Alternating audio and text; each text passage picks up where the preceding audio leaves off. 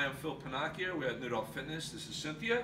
Today we're going to demonstrate the Gironda bench press. It's a specific technique used from the 70s to shape your pec, especially the outer pec, that gives a whole new dimension to your development. Okay, Cynthia, lie down. Now you don't want to go heavy here. You want to use a moderate weight. Okay, you want to get a slightly wider grip. All right, so I say a little bit wider than shoulder width.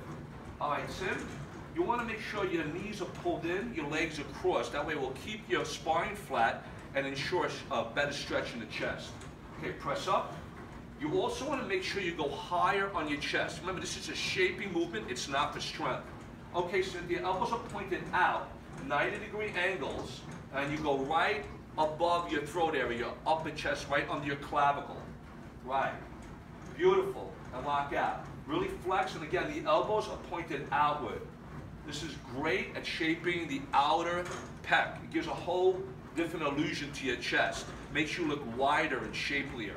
It's not the amount of muscle, but it's where you put the muscle that makes a difference. So, building a physique is 90% illusion. Nice, Cynthia. Give me one more for good measure. Elbows are out, flex your chest hard. Excellent form. Put it back. Thank you very much.